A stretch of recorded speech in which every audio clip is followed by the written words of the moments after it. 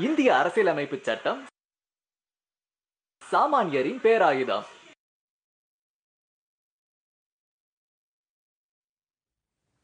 வணக்கம் நேயர்களே, புதிய வெளிச்சம் நிகழ்ச்சிக்கு உங்களை வரவேற்கிறோம். ஆண்டுதோறும் நவம்பர் 26 இந்திய அரசியலமைப்பு சட்ட தினம் கொண்டாடப்படுகிறது. அதாவது இந்தியா ஒரு மிகப்பெரிய ஜனநாயக நாடு. இங்க இருக்கக்கூடிய மக்கள் அனைவருக்கும் சம உரிமை, சமதர்மம், சமத்துவம் அப்படிங்கிறது இந்திய அரசியலமைப்பு சட்டம் கொடுத்திருக்கக்கூடிய ஒரு உரிமை. அந்த இந்திய அரசியலமைப்பு சட்டம் படி மக்கள் அனைவருக்கும் விழிப்புணர்வு ஏற்படுத்த வேண்டும். அதை உருவாக்கிய டாக்டர் அம்பேத்கர் அவர்களின் பெருமையை போற்ற வேண்டும் அப்படிங்கிறது தான் இந்த தினத்தினுடைய நோக்கம். இதை பற்றி மேலும் விரிவாக பேசுவதற்காக நிலையத்திற்கு வந்திருக்கிறார் நீதிபதி டாக்டர் ஜெயந்தி அவர்கள். வணக்கம். வணக்கம் நேயர்களே, நிகழ்ச்சிக்கு போவதற்கு முன்னால் இந்திய அரசியலமைப்பு சட்டம் குறித்த ஒரு காணொலியை பார்த்துவிட்டு பேசலாம்.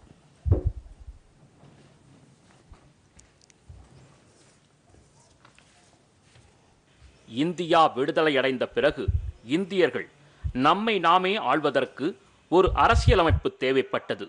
1946 டிசம்பர் 9 இந்திய அரசியலமைப்பு சட்டத்தை உருவாக்குவதற்கான பணிகள் தொடங்கப்பட்டன. அதற்கென உருவாக்கப்பட்ட அரசியல் நிர்ணய சபையில் 296 உறுப்பினர்கள் இடம்பெற்றிருந்தனர். கனடா, பிரான்ஸ், ஆஸ்திரேலியா, அயர்லாந்து போன்ற நாடுகளில் அரசியல் தலைமையில் 7 பேர் கொண்ட சட்ட வரைவுக்குழு உருவாக்கப்பட்டது. இந்த குழுவில் கோபால் சுவாமி ஐயங்கார், அல்லாடி கிருஷ்ணமூர்த்தி, KM முன்ஷி, சையத் அகமது சாதுல்லா, மாதவராவ், VT கிருஷ்ணமாச்சாரி ஆகியோர் இடம்பெற்றிருந்தனர். இந்த குழுவினர் 166 முறை சந்தித்து ஆலோசனை நடத்தி இறுதி செய்த அறிக்கையின் முழு வடிவத்தில் 1949 நவம்பர் 26 அரசியல் நிர்ணய சபையின் தலைவர் ராஜேந்திர பிரசாத்தின் கையொப்பம் பெற்று அதிகாரப்பூர்வமாக அது ஏற்றுக்கொள்ளப்பட்டது.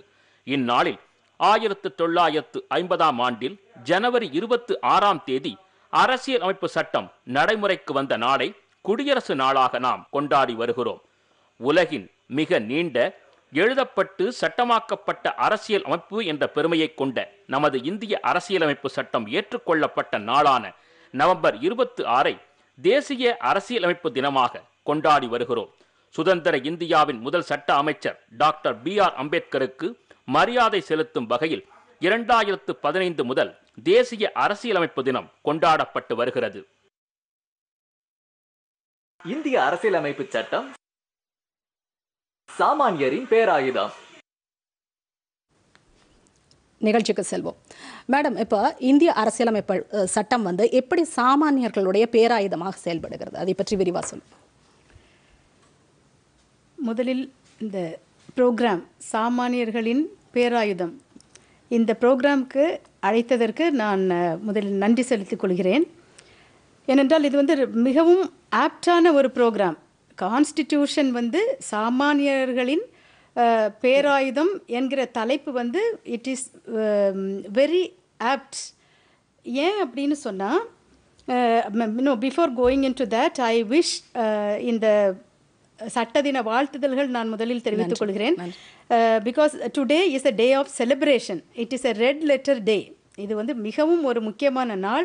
இந்த நாளில் இந்த ஒரு ப்ரோக்ராம் பண்ணுறதுக்காக நான் I really thank this Doordarshan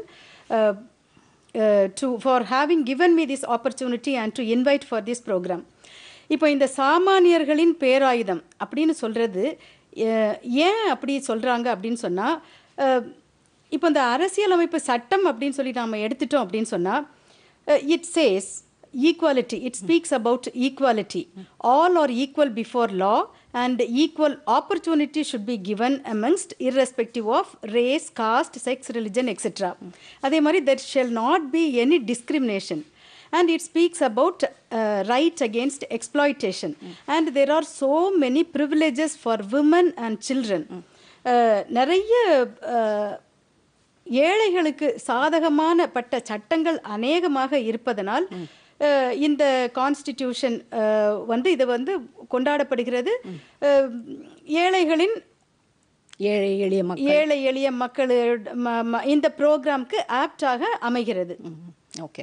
அதே மாதிரி இந்திய அரசியலமைப்பு சட்டம் பார்த்தீங்கன்னா சம உரிமை, சமதர்மம், சமத்துவம் இதை தான் வலியுறுத்துது.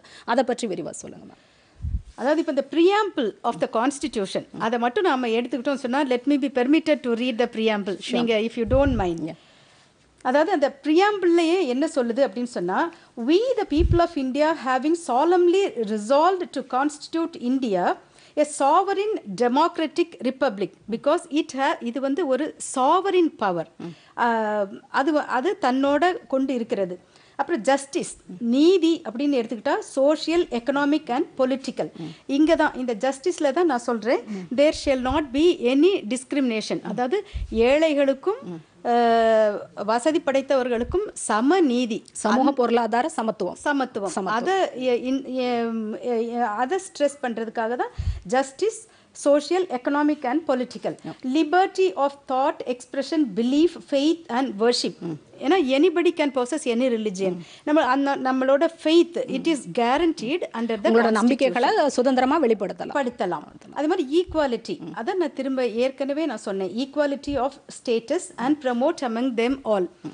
இது பாருங்க equal pay for equal work. இப்போ தேர் cannot be any discrimination amongst irrespective of ஜாதி மத இன பேத அடிப்படைகளின் பொறுத்து எந்த விதமான பாகுபாடும் காட்டக்கூடாது அப்படின்னு சொல்றதுக்காக தான் இந்த சட்டம். அதே மாதிரி fraternity assuring the dignity of the individual and unity of the nation. அதாவது இண்டிவிஜுவல் லிபர்ட்டி, தனி மனிதனுடைய உரிமை எந்த நிலையிலையும் பாதுகாக்கப்பட வேண்டும், அப்படி பாதுகாக்கப்பட வேண்டும் என்று இந்த அரசியல் அமைப்பில் இட் இஸ் guaranteeing us.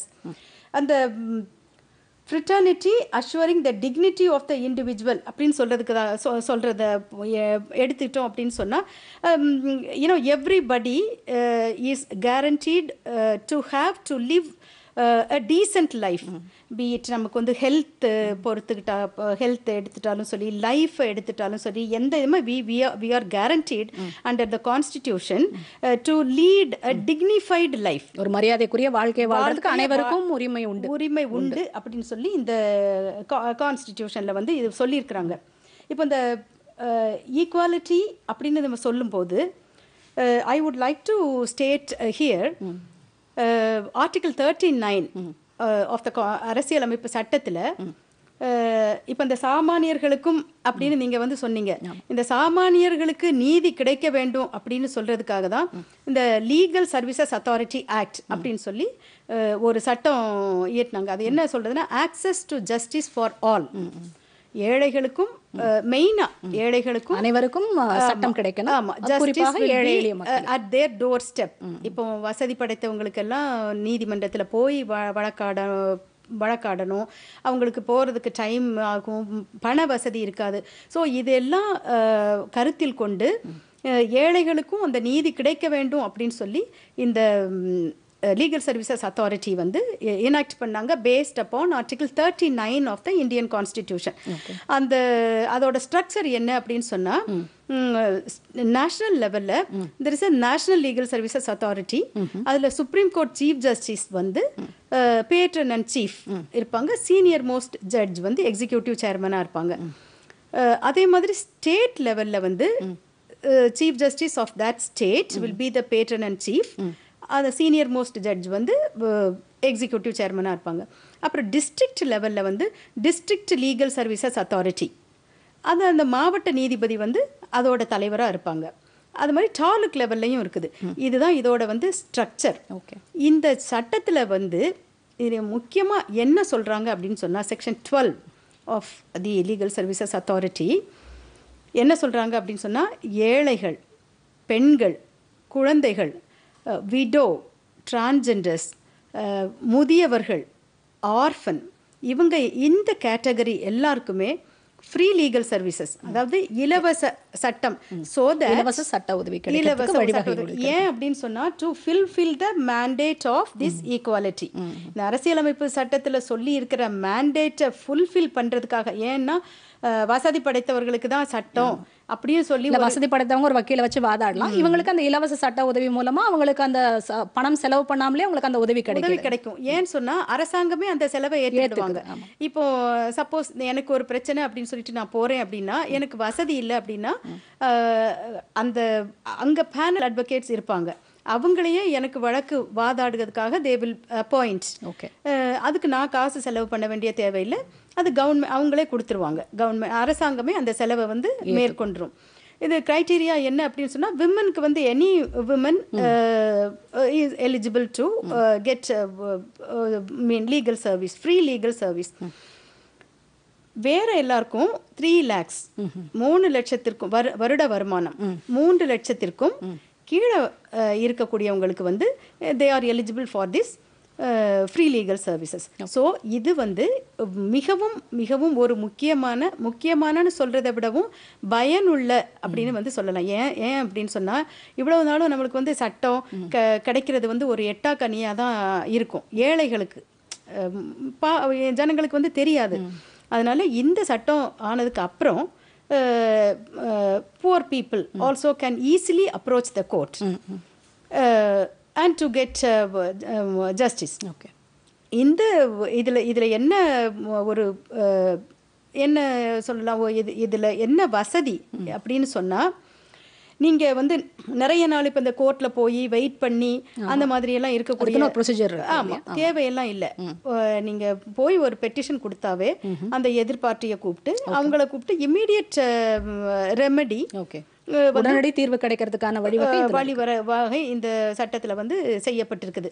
ஆகவே இது வந்து எல்லா இப்போ டிஸ்ட்ரிக்ட் ஹெட் குவார்ட்டர், அந்த டிஸ்ட்ரிக்ட் கோர்ட்டு வளாகத்தில் அந்த ஆஃபீஸ் வந்து இருக்கும். ஓகே.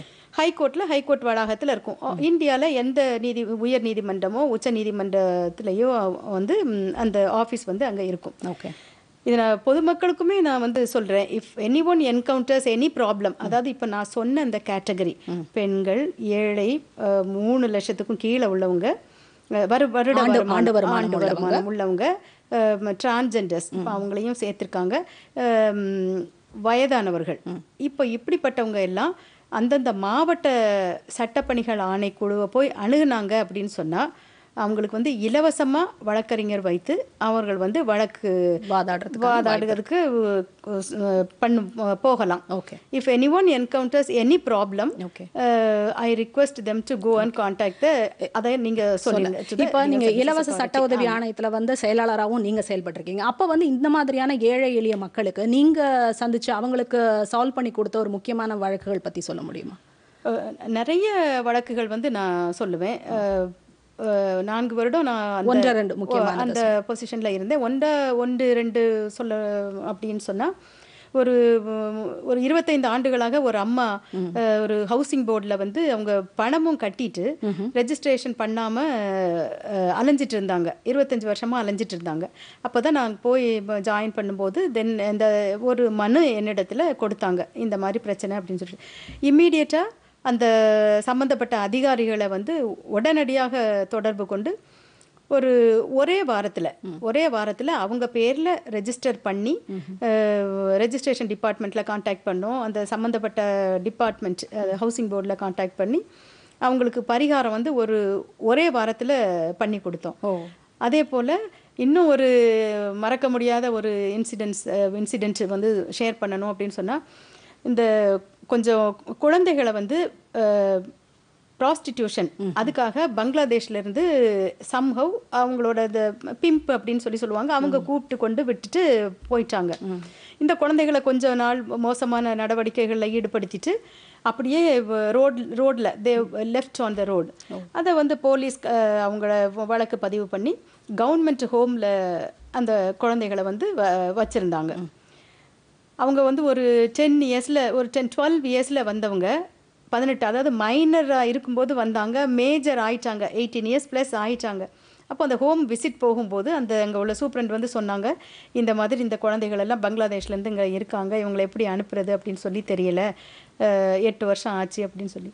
அப்புறம் இம்மீடியட்டாக அவங்கக்கிட்ட ஒரு மனு வாங்கி அந்த பிள்ளைகளை அவங்க வந்து ஒரிஜினல் தானா சரி பங்களாதேஷ் ஹை கமிஷனுக்கு கான்டாக்ட் பண்ணி அந்த ஹை கமிஷனரோட அந்த குழந்தைகளை பேச வச்சோம். ஏன்னா பங்களா வந்து எங்களுக்கு லாங்குவேஜ் தெரியாது, நம்மளுக்கு அந்த லாங்குவேஜ் ப்ராப்ளம் தெரியாது. அந்த குழந்தைகளோட பேச வச்சு தே வெரிஃபைடு வெதர் தே ஆர், அந்த குழந்தைகள் வந்து பங்களாதேஷி தானே அப்படின்னு சொல்லிட்டு பங்களாவில் பேசி அவங்க வெரிஃபை பண்ணி அவங்க சொன்ன அட்ரஸை அப்போ இம்மீடியட்டாகவே அவங்களோட டெக்னாலஜி வச்சு இம்மீடியட்டாக அந்த அட்ரஸை கண்டுபிடிச்சிட்டாங்க. பிடிச்சி அவங்க பேரண்ட்ஸை immediately they got them on line. அப்படி இந்த குழந்தைகள் கூட பேச வச்சு அப்புறம் பங்களாதேஷ் ஹை கமிஷனர் அந்த ஃபார்மாலிட்டி, ஏன்னா பாஸ்போர்ட் அது இதெல்லாம் எடுக்கணும்ல, விசா பாஸ்போர்ட் அந்த ஃபார்மாலிட்டின்னா எமிக்ரேஷன் ஃபார்மாலிட்டி அது எல்லாம் பண்ணி முடிச்சு ஒரு ஒரு ஏர்போர்ட்ல போய் அவங்கள ஏற்றி அனுப்பிவிட்டு அவங்க போய் சேர்ந்துட்டாங்களா அப்படின்னு சொல்லி வெரிஃபை பண்ணி அவங்க போயிட்டாங்கன்ன உடனே so this is a very very successful story I can share. இந்த ஏழைகளுக்கும் இந்த நீதி கிடைக்கணும் அப்படின்னு சொல்றது வந்து இதன் மூலமா கிடைக்கவே செஞ்சிருக்கு. கண்டிப்பா. இப்போ 1947 வந்து அரசியல் நிர்ணய சபை வந்து இந்திய அரசியலமைப்பு சட்டம் உருவாக்குறதுக்கான உறுப்பினர்கள் குழுவை உருவாக்குறாங்க. அதற்கப்புறம் 1949 நவம்பர் 26 வந்து இது அங்கீகரிக்கப்படுது. 1950 இது வந்து நடைமுறைக்கு வந்துடுது. அப்போ அம்பேத்கருடைய முக்கியமான நோக்கமே வந்து அது சாமானிய மக்களுக்கு பயனளிக்கக்கூடியதா, அனைத்து மக்களும் சமம் அப்படிங்கிற அடிப்படையில் தான் அவர் உருவாக்குறாரு. அதனால தான் வந்து அது ஒரு வயது வந்ததுக்கு அப்புறம் வாக்குரிமை கிடைக்கிறதாகட்டும், இல்லை பெண்கள் குழந்தைகளுக்கான சட்டங்கள், இல்லைன்னா ஒரு தீண்டாமை வந்து ஒரு குற்றம்னு அவர் அறிவிச்ச சட்டங்கள், இது எல்லாமே ஒரு சமூக நோக்கத்தினுடைய அறிவிக்கப்பட்ட சட்டங்கள். அதை பற்றி விரிவாக சொல்லுங்க மேம். அதாவது அந்த டிராஃப்டிங் கமிட்டியில் அம்பேத்கர், டாக்டர் அம்பேத்கர் அவர் தான் அந்த கமிட்டியோட சேர்மன் அலாங் வித் 7 members. நீங்களே என்கிட்ட கேள்வி கேட்டுட்டு அந்த பதிலும் every thing is in your question. இல்லை மேம், அந்த இதுங்களுக்கான குழந்தைகள் பெண்களுக்கான சட்டங்கள், அந்த தீண்டாமை அந்த சட்டங்கள் பற்றி. ஆமாம் ஆமாம், அதான் அந்த சட்டங்கள் தான். இப்போ ரைட் டு ஈக்குவாலிட்டி, இப்போ ஆண் பெண் அனைவரும் சமம், பெண்ணுக்கு இப்போ ஒரு ஆணும் பெண்ணும் ஒரு வேலை பார்க்குறாங்க, ஆணுக்கு ஒரு சேலரி பெண்ணுக்கு ஒரு சேலரி அப்படியெல்லாம் இல்லை.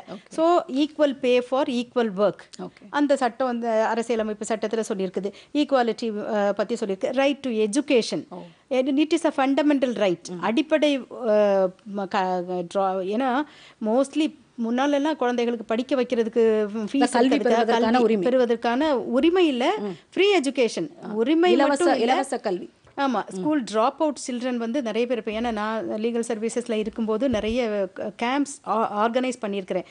அதாவது வில்லேஜஸ்ல எல்லாம் போய் ஸ்கூல் ட்ராப் அவுட் சில்ட்ரன் இருப்பாங்க, இப்போ ஏழை பேரண்ட்டாக இருப்பாங்க, ஃபீஸ் கட்ட முடியாமல் இருப்பாங்க, அல்லது வேறு ஏதாவது இந்த சேராத ஆளுக கூட சேர்ந்து இந்த கஞ்சா அந்த மாதிரி இது பண்ணிவிட்டு ஸ்கூல்லேருந்து ட்ராப் அவுட் பண்ணிடுவாங்க.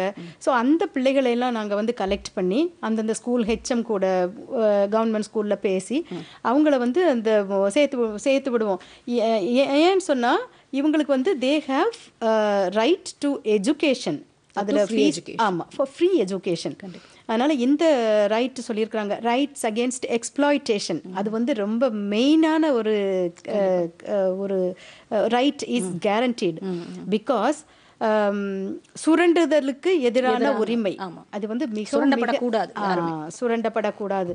அந்த பாண்டட் லேபரர்ஸ், இந்த கொத்தடிமைகள், இந்த மாதிரி இப்போ ஜாஸ்தி வேலை பார்த்துட்டு இந்த கம்மி சேலரி வந்து கொடுப்பாங்க. ஸோ இந்த right is also guaranteed under this constitution.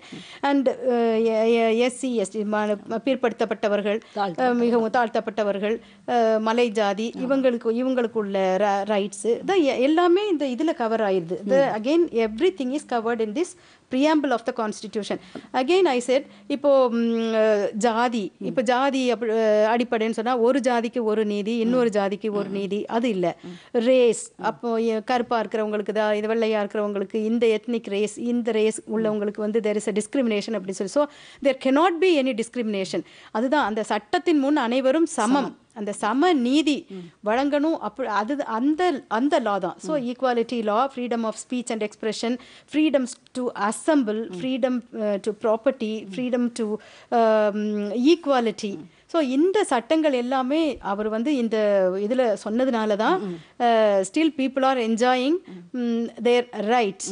இல்லை அப்படி suppose if all these 1 2 3 4 rights R denied, இப்போ எனக்கு வந்து கிடைக்கல அப்படின்னு சொல்லி வச்சுக்கோங்க. When I am denied with my rights guaranteed under the constitution, then what will be my remedy? நான் வந்து எங்கே போய் கேட்கறது அப்படின்னா right to constitutional remedies. by way of writ jurisdiction. அது உங்களுக்கு நல்லா தெரியும். As a lawyer you are very well known about this. The right writ of prohibition, mandamus, certiorari, habeas corpus, and பல விதமான வழக்குகளை தொடர உரிமை உண்டு. தொடர்ந்து உங்களுடைய உரிமைகளை நிலைநாட்டுவதற்கு இந்த writ jurisdiction is guaranteed under the constitution, under the Indian Constitution, because it is a very very important important right guaranteed. இப்போ நீங்க இந்த அம்பேத்கர் அவங்கள பத்தி நீங்க கேட்கும்போது சொன்னீங்க அவர் என்ன சொல்றாரு அப்படின்னு சொன்னா ரைட் டு கான்ஸ்டிடியூஷனல் ரெமெடிஸ். அந்த ஆர்டிகிள் என்ன சொன்னாங்கன்னா I will be permitted to read this. If I was asked to name any particular article in this constitution as the most important an article without which this constitution will be a nullity, I could not refer to any other article except this one. It is the very soul of the constitution and the very heart of it. Doctor Ambedkar என்ன சொல்றாரு அப்படின்னு சொன்னா நிறைய provisions இருக்குது அரசியல். ஆமா, there are so many articles, நிறைய articles இருக்குது, நிறைய ப்ரொவிஷன்ஸ் இருக்குது, நிறைய பிரிவுகள் இருக்குது. ஆஃப் ஆல் த பார்ட்ஸ் எல்லாத்தையும் விடவும் இந்த ரைட் டு கான்ஸ்டிடியூஷனல் ரெமெடிஸ், இப்போ நான் வந்து சொன்னேனே, இந்த கான்ஸ்டிடியூஷனல் ரெமெடிஸ் வந்து மிக, அதாவது சோல் அண்ட் ஹார்ட், அதுதான் அதனோட உயிர் நாடி அப்படிங்கறத வலியுறுத்துறாரு. ஆமா, அவர் சொல்றாரு இந்த ஆர்டிகிள் இல்ல அப்படின்னு சொன்னா this entire book will be a அர்த்தம் இல்லாம போயிடும் அப்படிங்கறத அவர் சொல்றாரு. அதே மாதிரி பாத்தீங்கன்னா அம்பேத்கர் அவர்கள் வந்து பல வெளிநாடுகளுக்கு பயணம் செய்றாரு. வெளிநாடுகளுக்கு பயணம் செஞ்சு ஒவ்வொரு நாட்டுல இருக்கக்கூடிய அந்த அரசியலமைப்பு சட்டத்தையும் படித்து ஆராய்ந்து அதுல இருக்கக்கூடிய சிறப்பான விஷயங்கள் எடுத்து அதை வந்து நமக்கு தகுந்த மாதிரி மாற்றி இந்திய அரசியலமைப்பு சட்டத்துக்குள்ள சேர்க்கிறாரு. உதாரணமா இப்ப பிரான்ஸ், கனடா, இல்ல சோவியத் யூனியன், இந்த மாதிரி எல்லா நாடுகள்ல இருந்தும் ஒரு விஷயங்கள் எடுக்கிறார். அதை பத்தி விரிவா சொல்லுங்க. அதாவது பிரிட்டன் அது is the mother of parliament அப்படின்னு சொல்லுவாங்க. இப்போ ஆல் லாஸ், இப்போ நம்ம Indian constitution mostly based upon British constitution. இப்போ as you said, doctor Ambedkar வந்து அவங்க ஹீ ட்ராவல்ட் வேரியஸ் கண்ட்ரீஸ், நிறைய நாடுகளுக்கு போய் அங்கே உள்ள சட்டத்திட்டங்களை எல்லாம் he studied and he spend lot. அப்படின்னா சொல்லுவாங்க, லண்டன் லைப்ரரி ஓப்பன் பண்ணும்போதுக்கும் முன்னால் ஃபஸ்ட்டில் கியூ போய் இருப்பாங்களாம். ஒரு ப்ரெட்டோ ஏதோ ஒரு சாண்ட்விச் மட்டும் வாங்கி வச்சுட்டு, அப்புறம் அந்த லைப்ரரி க்ளோஸ் பண்ணும்போது தான் அவர் அந்த லைப்ரரியன் வந்து டைம் ஆச்சு நீங்கள் கிளம்புங்க அப்படின்னு சொல்லி அவர் வெளியே போங்க அப்படின்னு சொல்லும்போது தான் அவர் வந்து வருவாராம். திஸ் இஸ் மூழ்கி போய் ரொட்டீன். ஆமாம், தட் இஸ் வை, அதனால தான் he is able to give a beautiful piece in the document, in the constitution வந்து it is a very very very beautiful piece of document. இந்த ஒரு அரசியலமைப்பு சட்டத்தை எழுதுறதுக்கு அந்த படிப்பு அதுதான் முக்கிய காரணம், இப்படி ஒரு நல்ல ஒரு டாக்குமெண்ட் அரசியலமைப்பு சட்டத்தை கொடுத்ததுக்கு. இப்போ இட் இஸ் பாரோட், இந்த அரசியலமைப்பு சட்டம் உள்ள ஷரத்துக்கள் எல்லாம் it is borrowed from various countries. Like நீங்க சொன்ன மாதிரி அமெரிக்கா, கனடா, பிரிட்டன், ஜெர்மனி, சிறப்பு அம்சங்களை எடுத்து நமக்கு தகுந்த மாதிரி மாத்தி அவரை பயன்படுத்தினார். குறிப்பாக இப்போ இதில் நான் சொல்ல போனேன், திரும்பவும் இந்த ஈக்குவாலிட்டி பற்றி தான் நான் பேச போகிறேன். ஏன்னா அந்த சோவியத் ரஷ்யா, இப்போ கனடாலேருந்து ஃபெடரல் சிஸ்டம் அதை எடுத்தாங்க. அப்போது ஆஸ்திரேலியாவிலேருந்து freedom of trade and joint sitting of 2 houses இந்த பார்லிமெண்ட் அதை எடுத்தாங்க. இப்போ சோவியத் ரஷ்யாவிலேருந்து தான் இந்த ஃபண்டமெண்டல் டியூட்டிஸ், அது வந்து ரொம்ப நான் இப்போ ஸ்ட்ரெஸ் பண்ணி சொல்கிறேன், இந்த ஃபண்டமெண்டல் டியூட்டிஸ் அண்ட் இந்த ப்ரியாம்பிள், இது வந்து சோவியத் ரஷ்யாவிலேருந்து அடாப்ட் பண்ணியிருக்காங்க. அது மாதிரி ஃப்ரான்ஸ்லேருந்து வந்து ஈக்குவாலிட்டி அண்ட் ஃப்ரிட்டர்னிட்டி, இந்த ஆஸ்பெக்ட் வந்து ஃப்ரான்ஸ்லேருந்து எடுத்திருக்காங்க. அப்புறம் ஜெர்மனிலேருந்து suspension of fundamental right during emergency, அது உங்களுக்கு நல்லாவே தெரியும். இப்போ எமர்ஜென்சி பீரியடில் வந்து நம்மளோட அடிப்படை உரிமைகளை we cannot claim because it will be totally suspended. அந்த ப்ரொவிஷன் வந்து he has taken it from Germany. மாதிரி சவுத் ஆஃப்ரிக்காவிலேருந்து இந்த அமெண்ட்மெண்ட் ப்ரொசீஜர், ஜப்பான்லேருந்து இந்த panchayat Raj system. So from various countries various aspects he has adapt பண்ணி இந்த ஒரு அரசியலமைப்பு சட்டத்தை வந்து உருவாக்கியிருக்காங்க. மெயின்லி இப்போ திரும்பவும் நான் என்ன சொல்ல போனால், இந்த fundamental rights and fundamental duties இது வந்து ரொம்ப முக்கியமான விஷயம் அப்படின்னு சொல்லி வந்து நான் சொல்லுவேன். இன்னைக்கு கூட இந்த லா டே செலிப்ரேஷனில் prime minister mister Narendra Modi வந்து என்ன சொல்லியிருக்காங்கன்னா, அந்த fundamental rights and fundamental duties are interlinked. இந்த ரெண்டுமே இட் ஷுட் கோ டுகெதர். இப்போ ஒன்றோடொன்று சேர்ந்து பயணிக்கணும். இப்போ சே ஃபார் எக்ஸாம்பிள் இந்த ஃபண்டமெண்டல் டியூட்டிஸை வந்து நான் குயிக்காக ஒரு 2-3 நான் கொஞ்சம் சொல்கிறேன். டு அபாய்ட் த கான்ஸ்டிடியூஷன், அரசியலமைப்பு சட்டத்தை வந்து நம்ம மதிக்கணும். To cherish and follow the Nobel ideas which inspired our national struggle. To uphold and protect the sovereignty because it is a sovereign country. அந்த இறையாண்மையை வந்து நம்ம வந்து மதிக்கணும். To defend the country and render national service whenever called upon. To promote harmony and the spirit of common brotherhood amongst all the people of India, and so on. To value and preserve the rights of heritage of our composite culture. To protect and improve the natural environment, including forest, lakes, rivers and wildlife, and to have compassion for living compassion. இப்ப நீங்க சொல்லும்போதே இவர் நரேந்திர மோடி நிகழ்ச்சியோட நிறைவுக்கு வந்துட்டோம் நம்ம. இப்ப நரேந்திர மோடி வந்து அவரோட பேச்சு, அதாவது 2015 இருந்து இந்த இந்திய அரசியலமைப்பு தினம் வந்து கொண்டாடப்பட்டு வருகிறது. அப்ப வந்து அவர் சொல்லும்போது இது ஒவ்வொரு குடிமகனுக்குமே உரிமை வழங்குகிறது இந்திய அரசியலமைப்பு சட்டம். இது வந்து மக்களாட்சியின் கொண்டாட்டம் அப்படிங்கறதா இன்றைய வாழ்த்து செய்தியில அவர் சொல்லியிருக்கிறது. சோ நிறைவா அதை பத்தி இல்ல, இது கட்டாயம் இது மக்களாட்சியின் கொண்டாட்டம் தான். ஏன்னா திரும்பவும் நான் அவர் சொல்றத வந்து நான் ஸ்ட்ரெஸ் பண்ணி சொல்றேன். ஏன்னா ஃபண்டமெண்டல் இது இப்போ மழை பெய்யுது. இந்த மழை பெய்யுதுல இப்போ அங்கங்கே வாட்டர் ஸ்டாக்னேட் ஆகி இருக்குது, நிறைந்திருக்குது. இந்த எல்லா ஆறுகள் குளங்கள் எல்லாம் இப்போ வீடுக்குள்ளால எல்லாம் தண்ணி வருது. ஏன் அப்படின்னு சொன்னா, as stated by our prime minister mister Narendra Modi, we are failing in our duty. இப்போ நம்மளோட ஃபண்டமெண்டல் அடிப்படை கடமை என்ன? நம்ம வீடை சுத்தப்படுத்தி வைக்கணும், ட்ரைனேஜை பிளாக் அடைக்கணும். ஏன்னா சேரிட்டி பிகின்ஸ் அட் ஹோம் அப்படின்னு சொல்லுவாங்க. நம்மளோட ஒரு கடமையும் நாம சரியா செய்தாவே அந்த ஃபண்டமெண்டல் ரைட்டுக்கு அங்க வந்து விஷயமே வராது, தேவையே இருக்காது. If each and every one discharges there duty, அதுதான் that is what he is stressing. இன்னைக்கு காலையில அதுதான் அவங்க சொல்றாங்க. ஜஸ்ட் ஒரு லைன் நான் வாசிச்சிடுறேன். The freedom and rights shall be achieved in solidarity among the people by the fulfillment of their duty towards each other. அவங்க கடமைகளை செய்யறது மூலமா கான்ஸ்டிடியூஷனல் mandate வந்து fulfill ஆகணும் அப்படின்னு சொன்னா we have to நம்ம டியூட்டிஸை கரெக்டா பெர்ஃபார்ம் பண்ணணும். ஆமா, கண்டிப்பா. அதுதான் அவரும் ஸ்ட்ரெஸ் பண்ணி சொல்லியிருக்காங்க. கண்டிப்பா. நாம எல்லாம் நம்மளோட டியூட்டிஸ் அண்ட் கடமைகளை வந்து நாம சரியா இது பண்ணி நம்மளோட கான்ஸ்டிடியூஷனல் மேண்டேட்டை வந்து அப்ஹோல்ட் பண்ணணும் அப்படின்னு நான் இந்த நிகழ்ச்சி ரொம்ப சிறப்பான பல முக்கியமான கருத்துக்களை எங்களோட பகிர்ந்துக்கிட்டீங்க மேம். நிலையத்திற்கு வந்ததற்கு மிக்க நன்றி மேம். நன்றி நேயர்களே. மீண்டும் அடுத்த புதிய வெளிச்சம் நிகழ்ச்சியில் சந்திப்போம். வணக்கம்.